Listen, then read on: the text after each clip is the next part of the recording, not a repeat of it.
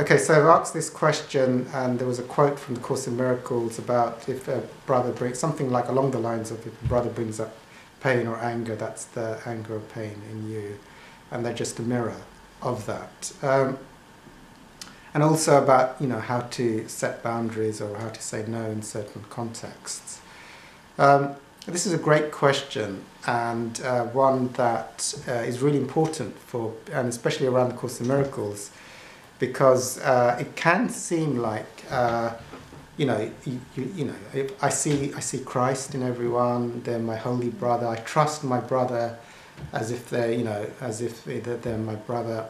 So a lot of this stuff, and so does that mean if my brother is an axe-murdering criminal and likes stealing money, that I sort of am nice to him all the time and just work on my own stuff? And actually Hawkins talked about this and made it really think.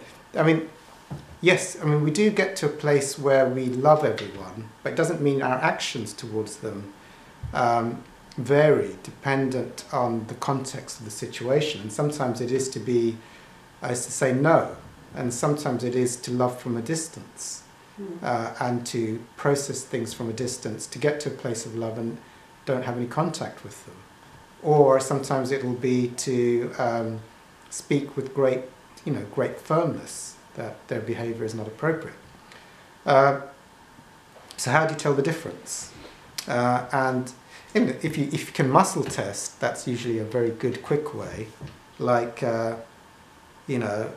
course, I've read my course lesson, trust my brother and love him as myself, see Christ in him, but my check it with my muscles, and it's like weak, and my intuition is to avoid him. So what do?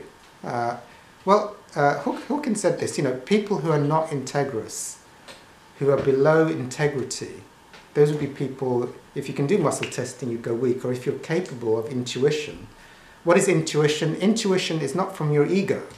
It's like when you have sufficiently cleared your ego, there's a connection to intuition, which is your connection to the divine, omniscience. There's a source of information that knows absolutely everything in the universe. And when your head quietens down, you can get a connection to it, and an intuitive reading that tells you information that doesn't come from your ego.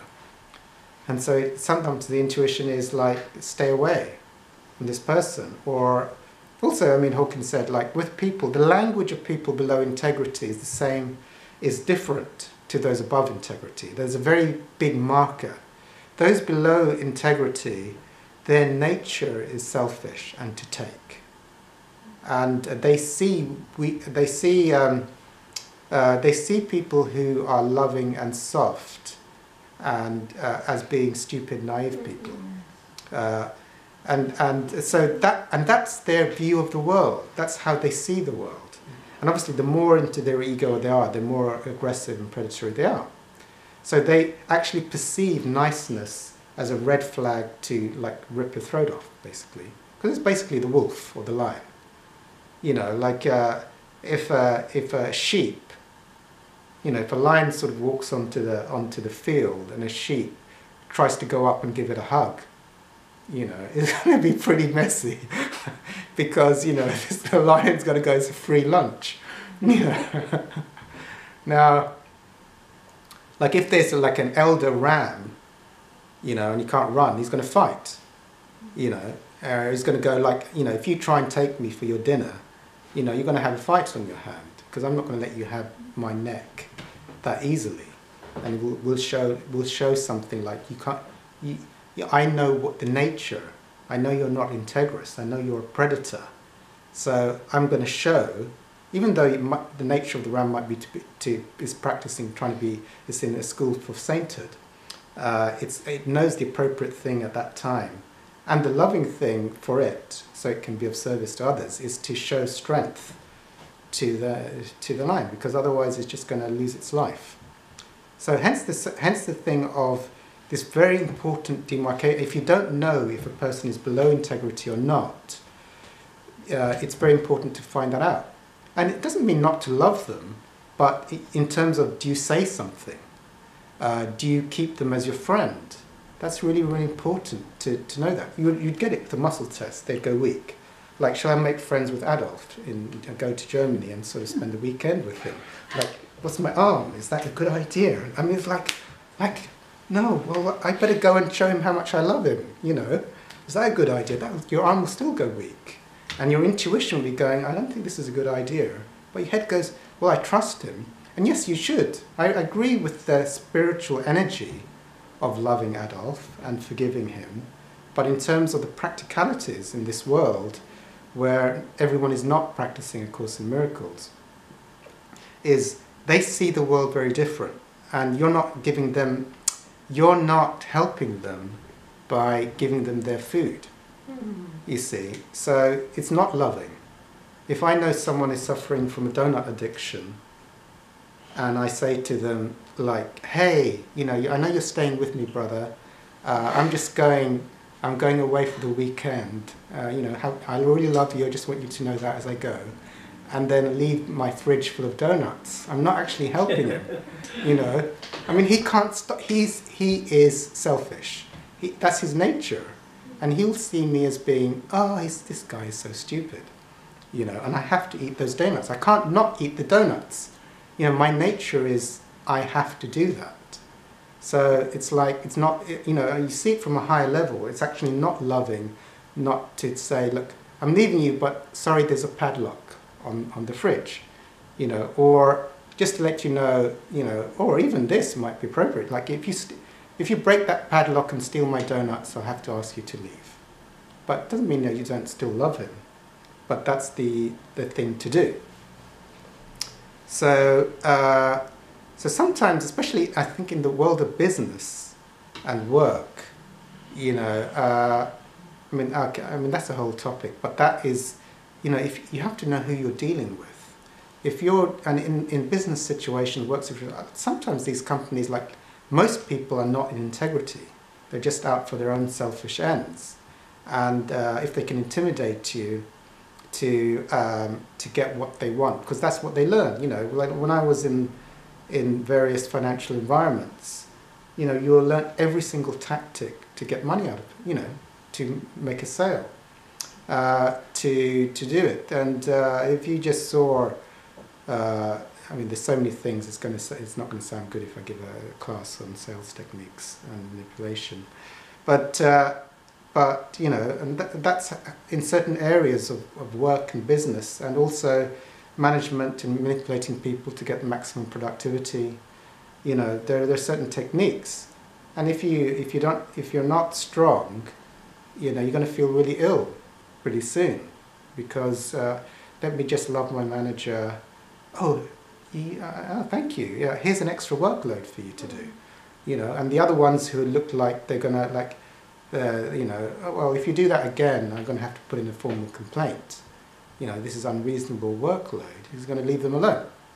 You know, and so so it's a very tricky question in terms of like as a general thing. If I don't, I mean, I try and get as quickly as I'm able to. It takes time with people to find out, and it sounds very black and white, but it is for me. Is this person got integrity? Are they aiming to work on themselves and to eventually do the right thing, look at themselves and be integrous? Or are they in this world of like, everything is just about me and how I can get things best for me? And if I know that they're that type of nature, then, you know, for me, the only language they understand is like boundaries, looking after myself, or not being friends with them.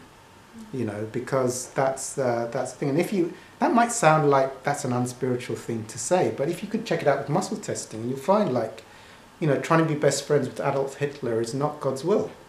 You know, it's like, so, yeah.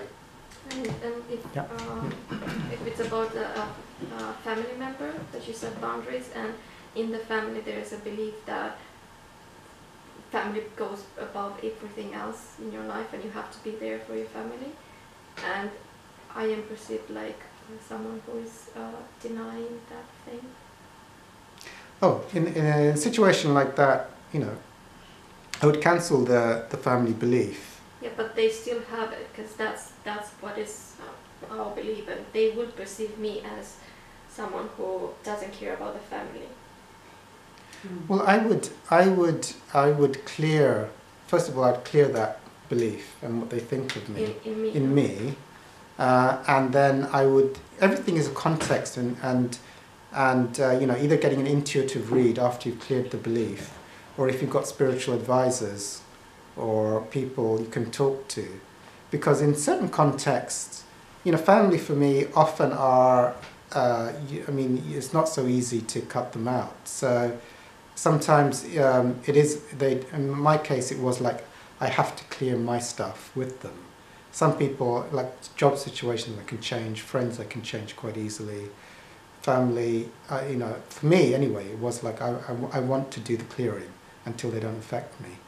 But even in doing the clearing, it could be like taking periods of time to do spiritual work and being away from them might be the appropriate thing for a time for a thing. And even if it, like when I started doing my spiritual work, my mother particularly was very angry at me going to spiritual meetings. You know, I was going to 12-step groups. Made quite a few threats about it if I didn't, you know, I had to stop and learn the Muslim religion and stop all of this stuff. And I continued to go. And there was, you know, and there was a lot of fear around, you know, a huge conflict. But I continued to go, and then she saw that I got really well, you know, and that, you know, I was quite dysfunctional in addiction. And then later it was like, yeah, go and do your thing. You know, she doesn't know what it is. She doesn't want to know what it is, but she saw her son become well. So so sometimes, you know, depending on where I am, I might need to take breaks or bring up huge conflict for a period while I do things. And I think that can often happen, you know, with family. Like when you start doing spiritual stuff, maybe breaks are needed. And also, as you're doing spiritual work, they seem to get very antagonistic because you're now changing, and they don't like the new dynamics. And that can be an initial period of you know. In my relationship, as she died, I told her I loved her. She told me she loved me. My father, you know, I look after him. I love him.